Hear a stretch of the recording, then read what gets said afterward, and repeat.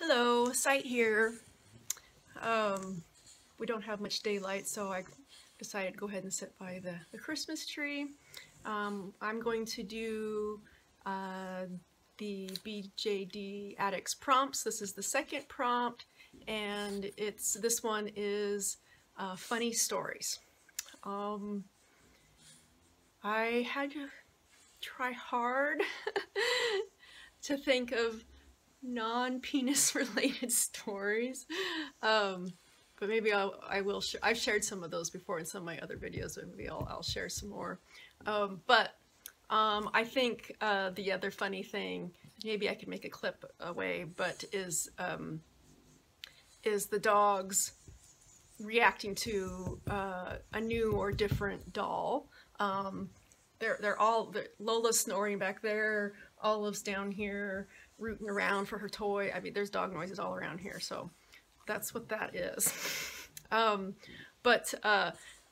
It happened, Toby, this is Toby right here, it happened, I had a doll sitting on a crate in my office or my hobby room.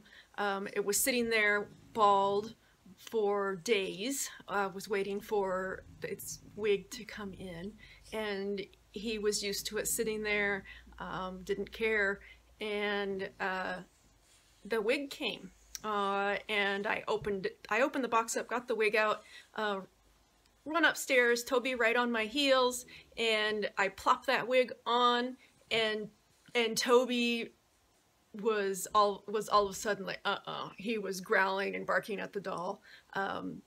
It turned into something scary immediately when it had that wig on. So the other thing that happened similar to that was Lola, who is, if you can see her back there, there she is. She's back there, sleeping in the dog bed, snoring. She's a newcomer to our household, and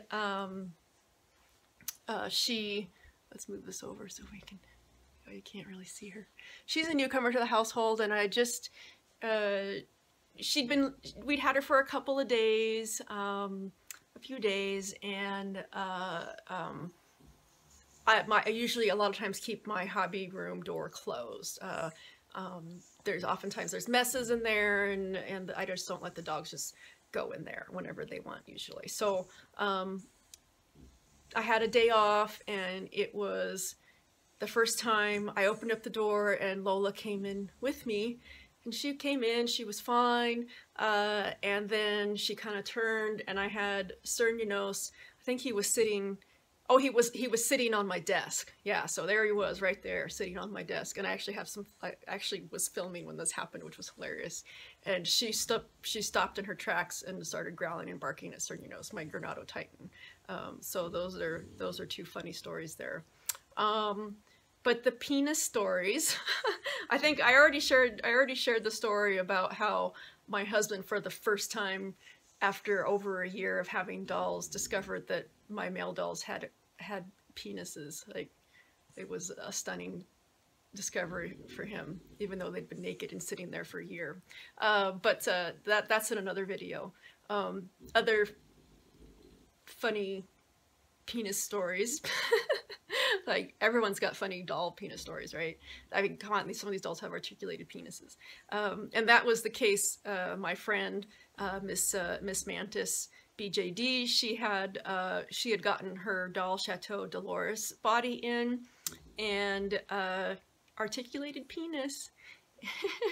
And he got taken apart basically for sealing and for painting.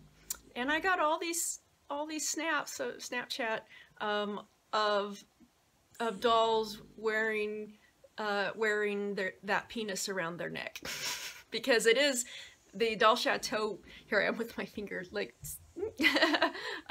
it's just on a string, like a necklace, and it's strung. It has its own string. The penis has its own string on the doll Chateau. I got to see a bunch of dolls wearing a doll penis necklace. And I'm still waiting for mine. I'm still waiting for my doll penis necklace. I want one too for myself. But those are my funny stories. So that one wasn't too long. I can't really think of any other funny stories. All I could think about were like the penis stories and then the dog stories.